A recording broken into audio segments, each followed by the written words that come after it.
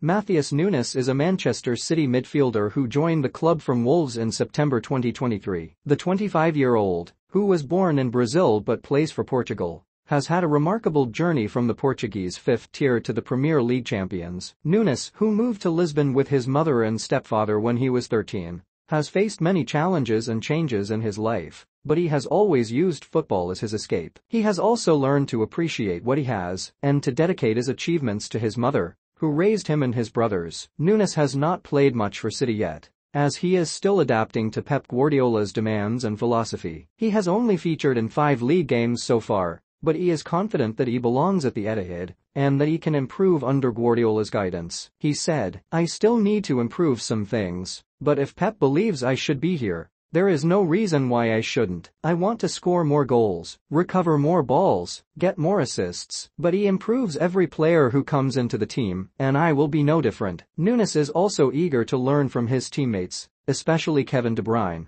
who he admires as one of the best midfielders in the world. He said, "I really want to learn from Kevin De Bruyne, but I still haven't had a chance to watch him play yet." Nunes may get more opportunities to play in the coming weeks, as City have been struggling to win games recently. They lost 1-0 to Aston Villa on Wednesday and are now 14 points behind leaders Arsenal. They will face Luton Town on Sunday, a team that Nunes respects for their aggression and quality. Nunes hopes to channel some of De Bruyne's magic at Kenilworth Road and to help City get back to winning ways. He said, "Channeling some inner Kevin De Bruyne at Kenilworth Road would do both Nunes and his beleaguered team the world of good, if he does get the nod to play. If he does manage that, he knows who he will be thanking." He said, "Everything I've already achieved, and everything I am yet to achieve, will always be dedicated for his mother,